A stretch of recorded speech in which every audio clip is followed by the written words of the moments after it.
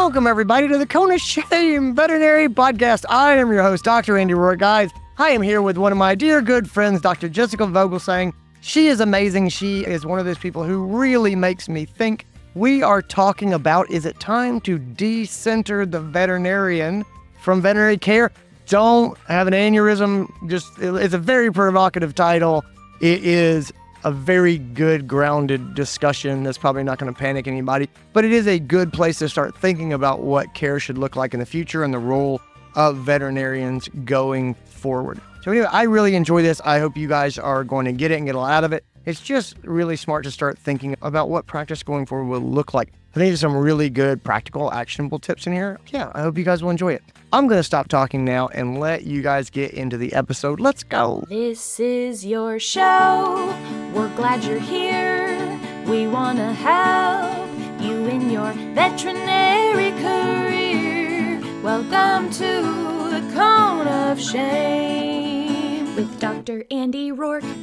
Welcome to the podcast, Dr. Jessica Vogelsang. How are you? Hello, I'm good. How are you? I am good. It's good to have you back on the podcast. The last time you were here, we were talking about the retention study from the American Animal Hospital Association. For those who don't know you, you are the Chief Medical Officer at the American Animal Hospital Association. But we're not talking about AAHA stuff specifically today. You and I have just been kicking around some ideas recently, and I said, what are you excited to talk about? And one of the ideas that you had that you've been thinking about that immediately got me interested and excited was the idea that it may be time to decenter the DVM from the delivery of veterinary services. Did I quote you correctly on that? Do you believe that it might be time to decenter? What do you even mean when you say that? When you think about models of care, right? Who is the primary decision maker? Who directs the whole cycle of care? In human medicine, they've gotten away from this sort of physician-centered care, and they talk about patient-centered care. And so the patient is at the center of the wheel, and there's all these different little hub and spokes. You have your nursing care, your doctors, your specialists, and they all coordinate together to funnel into this patient.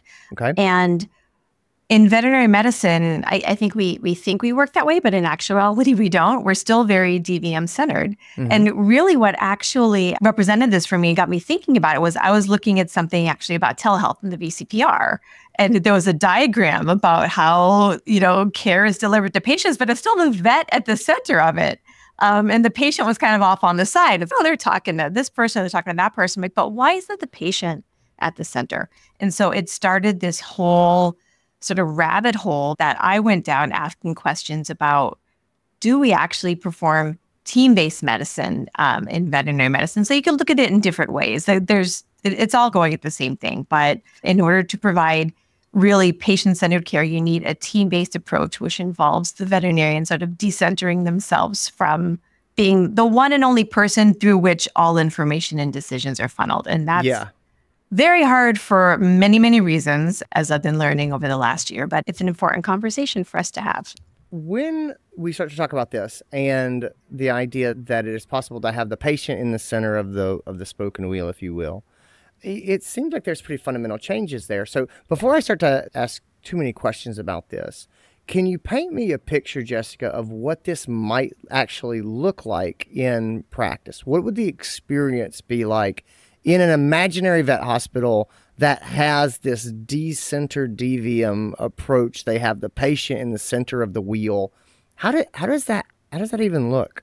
There's sort of different layers of the onion, right? Like part of it is just what happens inside the clinic. Part of it is, are you plugged into the community, right? To other people who have a stake in this person and their family and their lives. But inside the clinic itself, really, in terms of workflow at its most basic level, it is a veterinarian doing the things for which a DVM is required. So diagnosing, prescribing, prognosing, performing surgery, and your team does really everything else.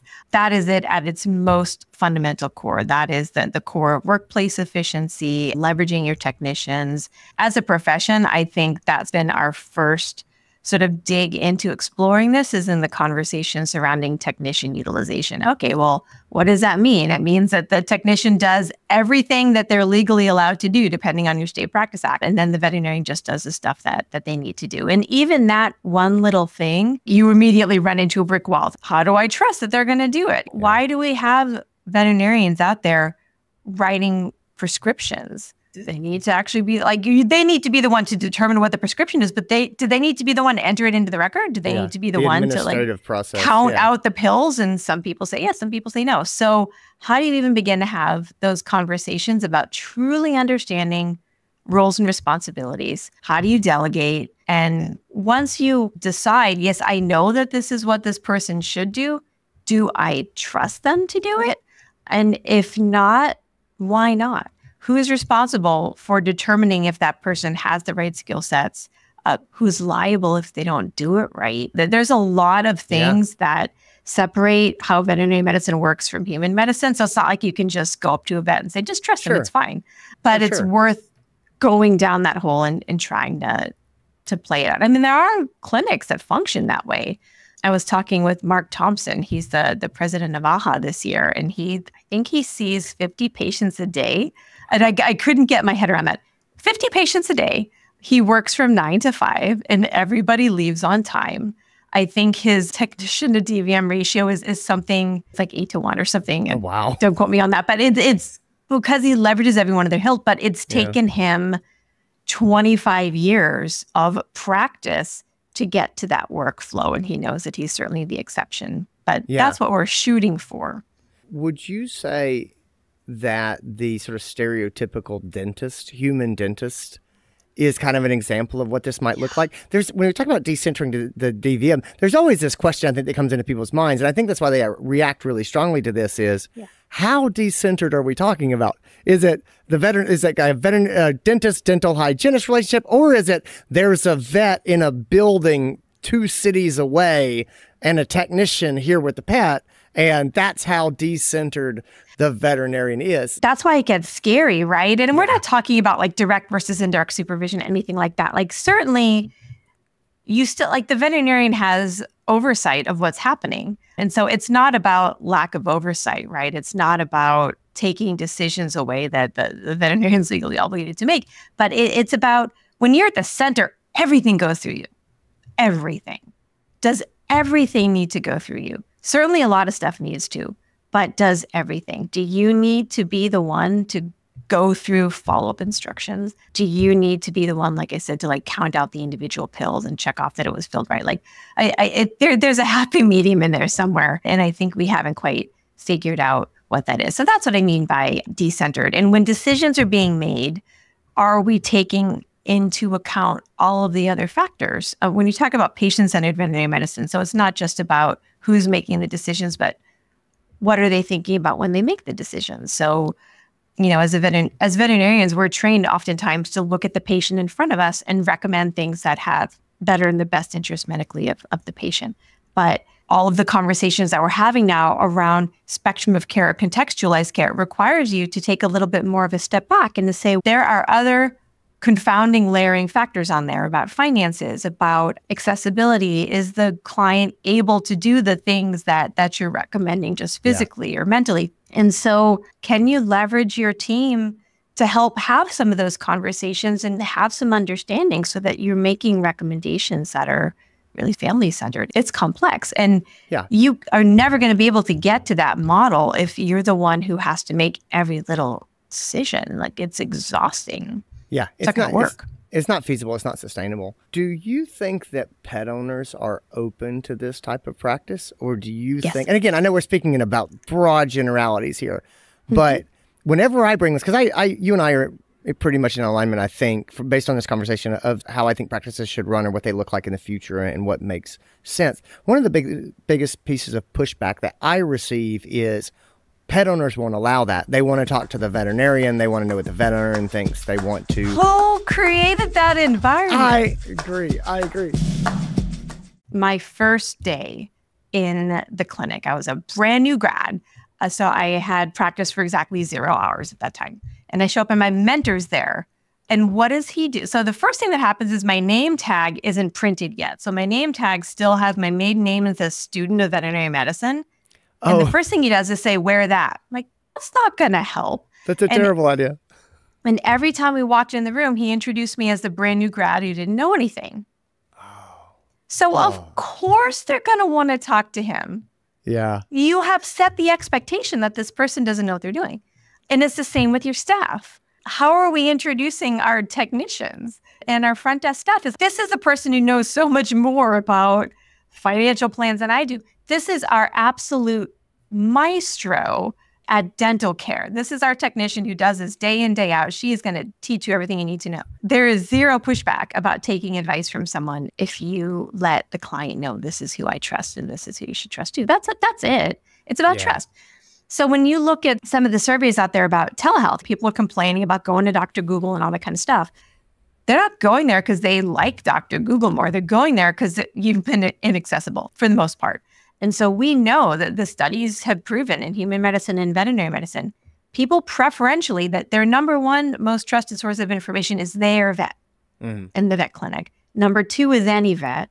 And number three is the random public. If you make yourself and by proxy your team accessible, that's who they're going to go to first.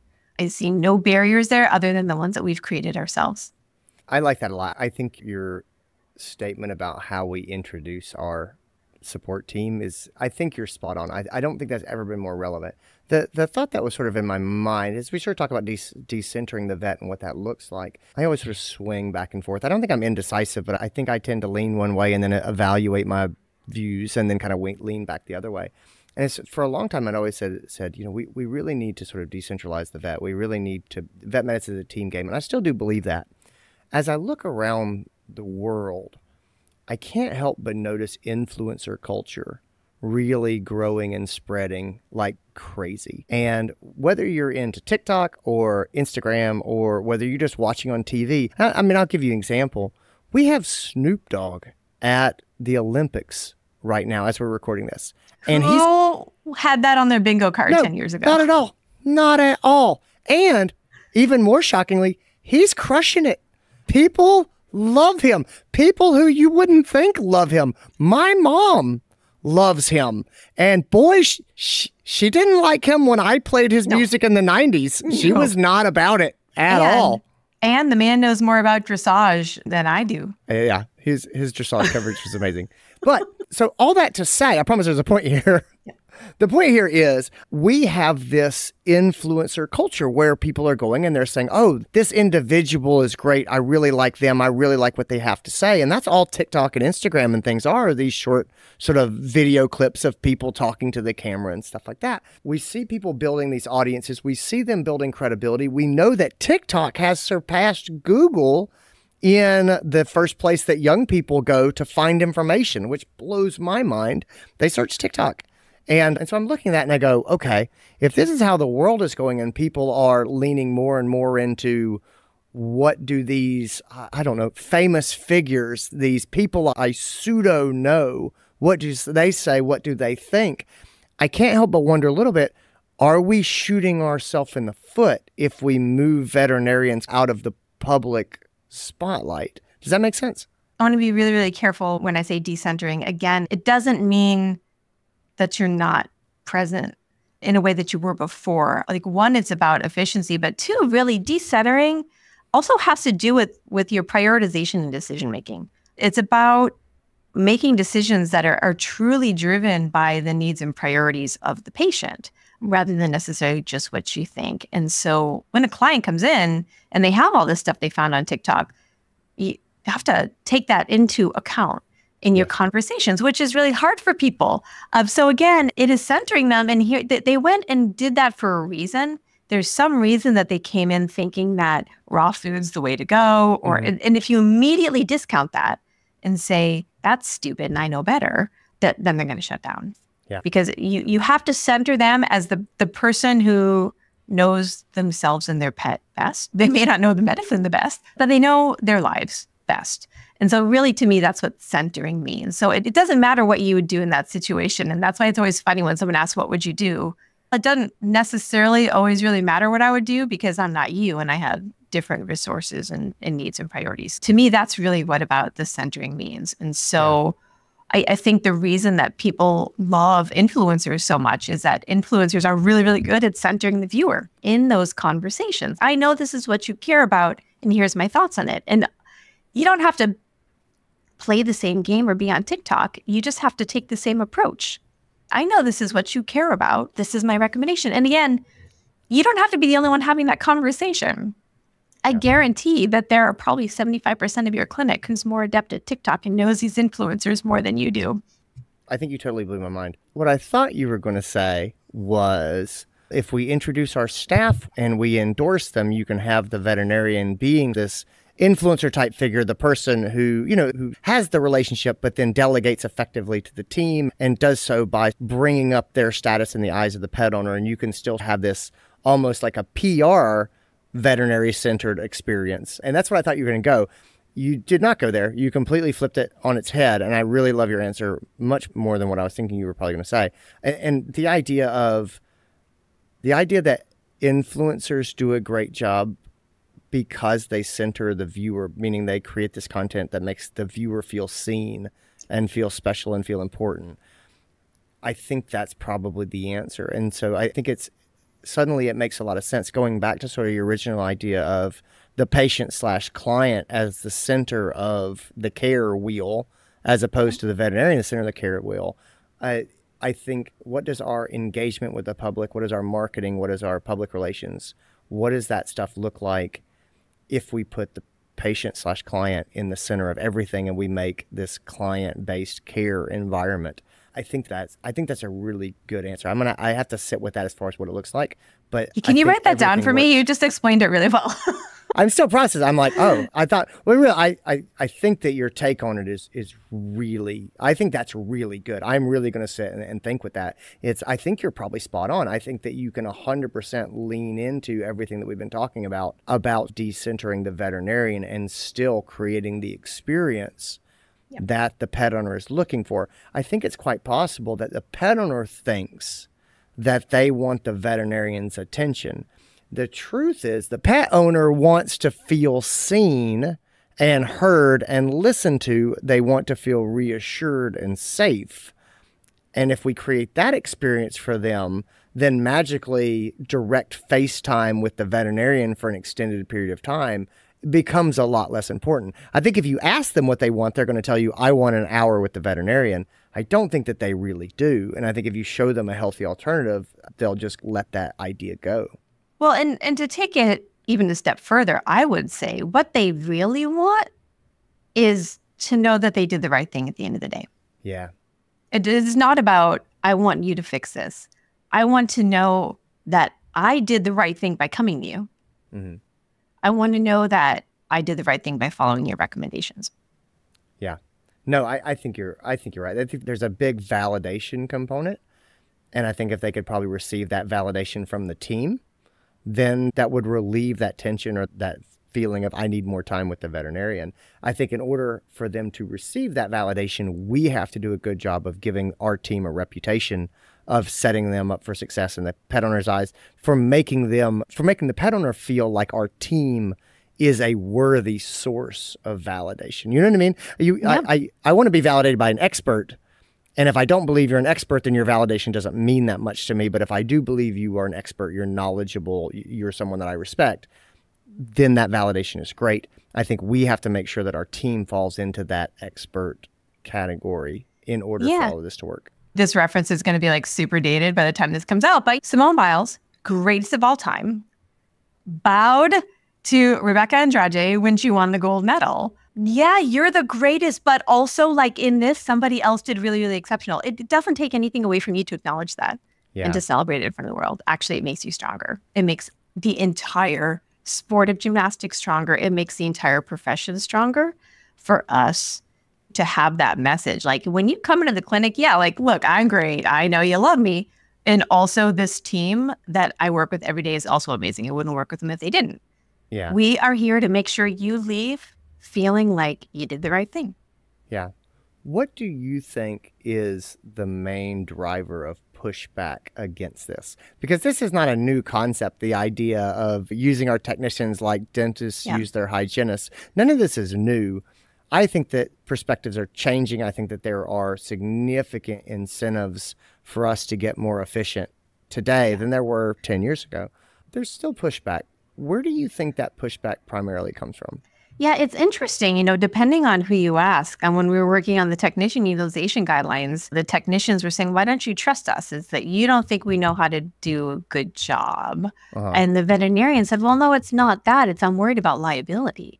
So I think a lot of it is about the perception of whose responsibility is it to ensure that this person is actually doing those things that you're delegating to them and that they're trained appropriately to do so. That was sort of like an aha moment for me, where I know for me as an associate, because it's happened to me, it's happened to a lot of my colleagues. You're an associate. I know that I'm working with this credentialed technician and that I'm being told that they're trained in order to do X, Y, Z. But if something goes off the rails, I'm still the one who's going to be liable in court. My license is online. That makes it really, really hard if I don't truly believe in my heart of hearts that you've seen this and that you know how to do it. And it's not the same on the human side. If you go to the hospital and the nurse pulls up the wrong medication and administers it to you and something bad happens, it's the hospital who carries the liability. So I think there's some fundamental ways that we address that. That's like legal and that's all this other stuff and that's cultural, that it's going to take us a while to untangle. But that's real. Like that fear is real. So I get why it's really hard for veterinarians, especially when you're not the one who has oversight as to how the rest of the team is being trained. And so it's going to take some time. It's certainly not a matter of just flipping it off and on switch, right? It's a lot of teamwork. It's a lot of transparency in terms of very specific core competencies. That it's really great conversations that organizations are having right now. There's different levels of assistants and technicians and registered technicians all the way up to specialists. What does that mean?